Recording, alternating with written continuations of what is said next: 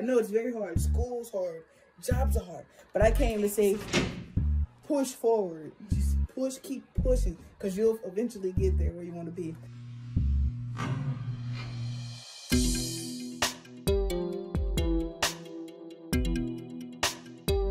Wait. Range? Domain? Mr. David, would you please explain? Method 1, what is done when you have ordered pairs? None can be missing, all must be there. Each ordered pair is the X and the Y. Always taxi before you fly. Welcome to San Francisco. Domain is the set of X terms. Range is the set of Y terms. D before R, X before Y. Domain exemplified. Range.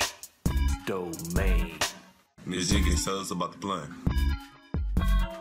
Method 2, what to do, the coordinate plane, where we plot the ordered pairs X and Y once again. If the graph's connected, you cannot make lists like method 1. That is why we have interval notation. Use a bracket if the endpoint's included. Use parentheses if the endpoint's excluded. If the graph goes on forever, then we write infinity. But this is not a number, so we put parentheses. Domain. Range. Do the business, Jenkins. Do not change. Range. Domain. Mr. Henderson. Today we'll retain.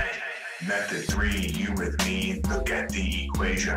Go online, type it in, make a calculation. Click the graph, those are ordered pairs in the relation. Then use method 2, what we just learned, that's education. Range. Domain. This girl Alexia is so smart, it is insane. Question 1. Y is equal to the square root of x. Square root.